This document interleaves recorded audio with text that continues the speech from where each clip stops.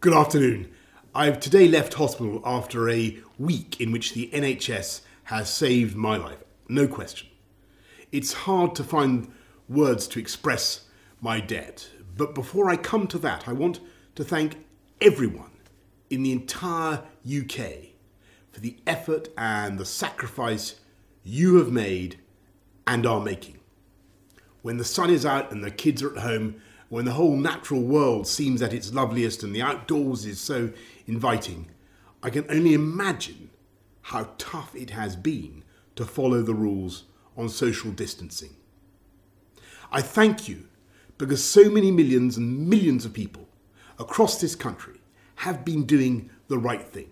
Millions going through the hardship of self-isolation, faithfully, patiently, and with thought and care for others as well as for themselves. We will win because our NHS is the beating heart of this country.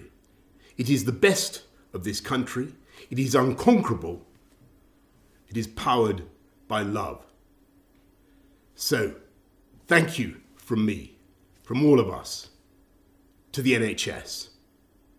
And let's remember to follow the rules on social distancing, stay at home, protect our NHS, and save lives.